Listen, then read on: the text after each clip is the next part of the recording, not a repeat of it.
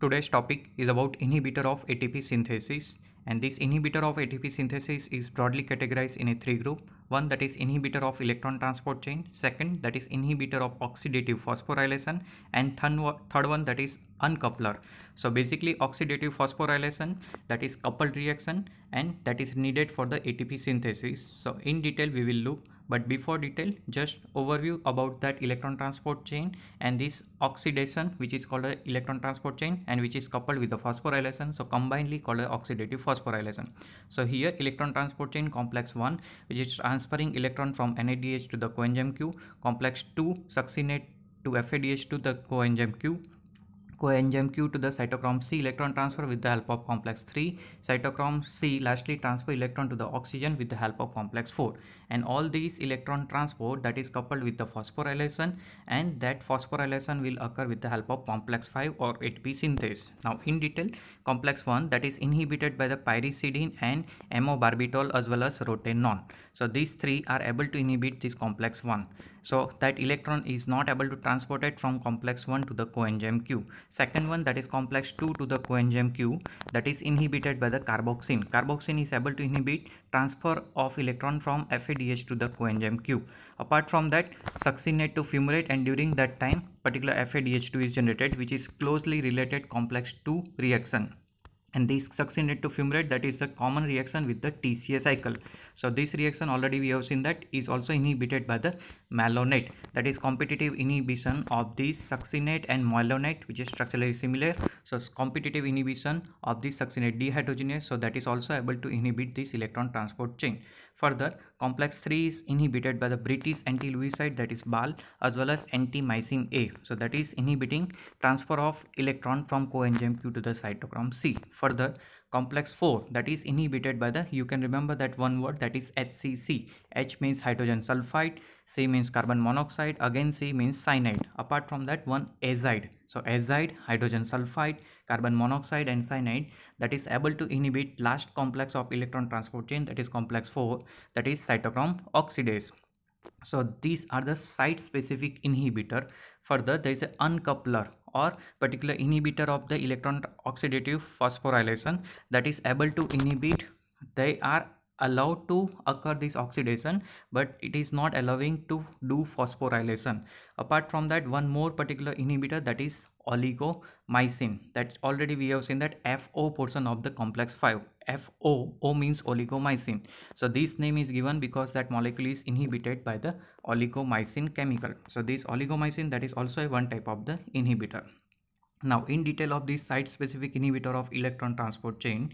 So first one, site 1, complex 1 to the coenzyme Q. So specific inhibitor like alkyl gunides, hypotensive drug, as well as rotenone, insecticide, fish poison, sedative, barbiturates or amobarbitol, as well as chlorpromazine, tranquilizer, as well as pyridine. That is all combinedly or individually that can inhibit the site 1 complex 1 to the coenzyme Q electron transfer. So that you have to remember particularly that rotenone, alkyl gunide, as well as barbiturate and chlorpromazine, that is frequently asked in a MCQ also. Second, site specific, that is site between complex 2 to the coenzyme Q. Here two bracket is there. One, that is inhibitor in between succinate to FADH2. Second, that is inhibitor in between this FADH to the coenzyme Q or complex 2 to the coenzyme Q.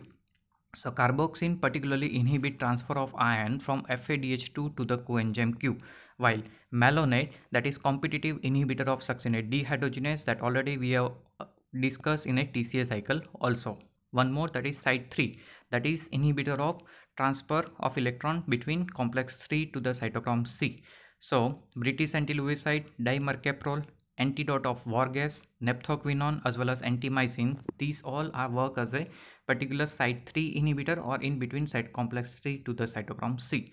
Further, site 4 inhibitor or complex 4 inhibitor, cyanide, azide, carbon monoxide, as well as hydrogen sulfide. You can remember HCC, H means hydrogen sulfide, carbon monoxide and cyanide, as well as azide. So these four are particular site 1, site 2, site 3 and site 4 specific inhibitor. Now inhibitor of oxidative phosphorylation.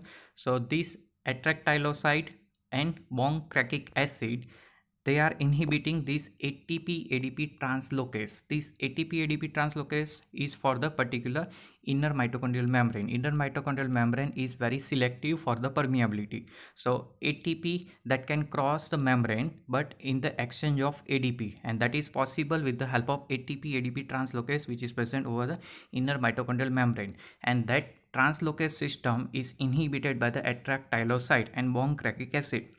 So if this mechanism of ATP ADP exchange will not occur over the inner mitochondrial membrane, then what happens, this oxidative phosphorylation will be inhibited. So oligomycin, that is another one, inhibit flow of proton from FO. FO means one of the important component of the complex 5 or ATP synthase. FO, why O is given? Because that FO portion that is inhibited by the oligomycin. Now cyanide, that is also a particular inhibitor of oxidative phosphorylation. Exactly how it is working, that we will look. So acute ingestion of this cyanide can lead to convulsion, coma and death. As well as low amount of this cyanide is taken, then it can lead to the breathlessness, dizziness, numbness and headache. So uneasiness will be felt by that particular person if cyanide is present in a low amount. Basically this cyanide binds to the Fe+3 ion in heme of cytochrome AA3, which is a component of the cytochrome C oxidase or the complex 4. So it can occur in nitroprusside infusion also, but in which condition? A person having a kidney or liver dysfunction. So person have a kidney and liver dysfunction and nitroprusside is given, then this cyanide poisoning can be possible. Already we have seen a site specific inhibitor, that is cyanide in a complex 4. So these all a particular inhibitor of the oxidative phosphorylation.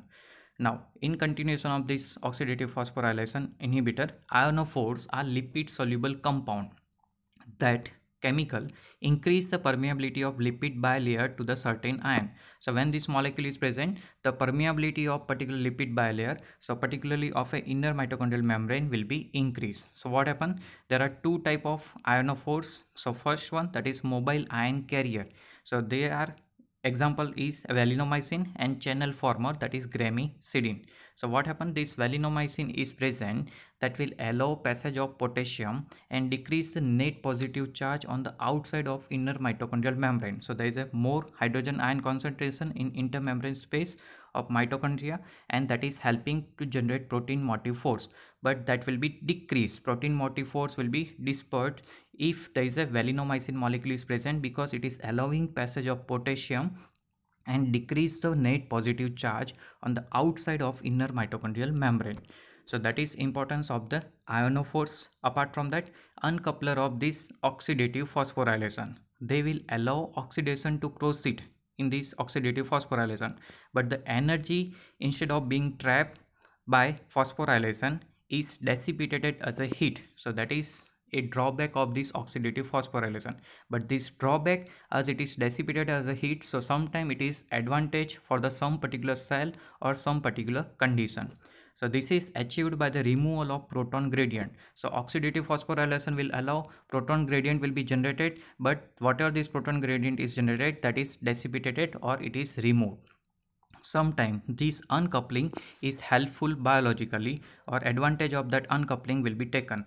So the liberation of heat energy is required to maintain body temperature. So in brown adipose tissue, thermogenesis is achieved by this process of uncoupling, and that is important reaction occurring in a young child.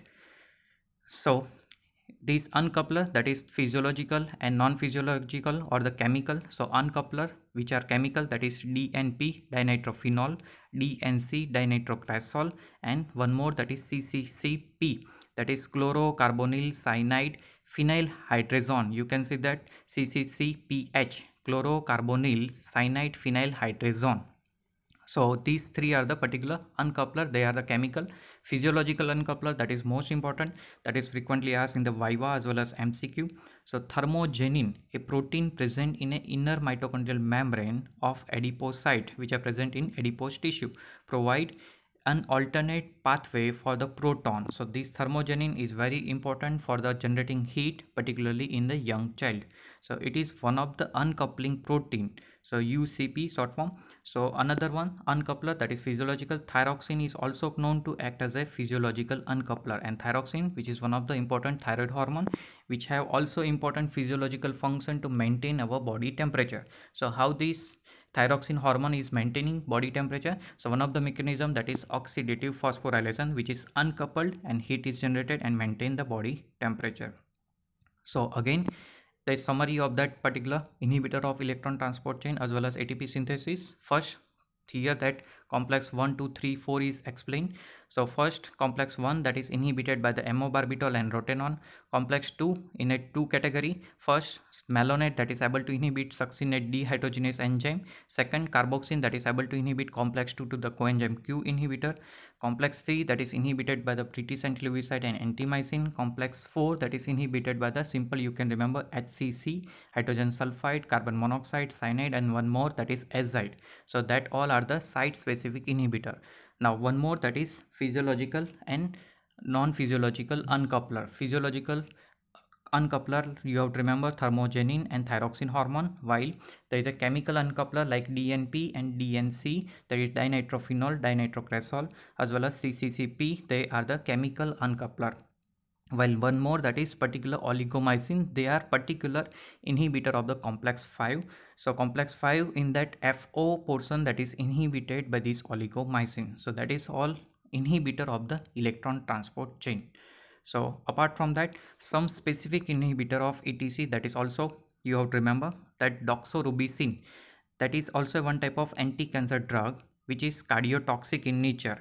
Inactivates cytochrome oxidase, affects ion pumps and inhibit ATP synthesis, increase free radical mitochondrial damage. So that doxorubicin, when it is given, that is free radical mitochondrial damage is occurring, and it is particularly affecting heart tissue. So sometime when this dose of doxorubicin is not controlled and excessive effect of this drug, that can lead to the heart failure.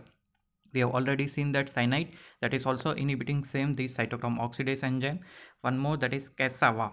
So that is a one type of a cyanogen. So improper processing of this type of molecule lead to the toxicity, and generating HCN, hydrogen cyanide, is released from it by this beta glucosidases as well as sometime intestinal bacteria, that is able to generate hydrogen cyanide when this molecule cassava is present in the some particular plants. So these cyanoglycosides like amyl glycine may also be found in some almonds, apricots, peaches, plums, cherries, sorghum, soybean and bamboo shoots. So these cyanoglycoside like amyl glycine, that is present in some particular plant, and that is able to generate hydrogen cyanide.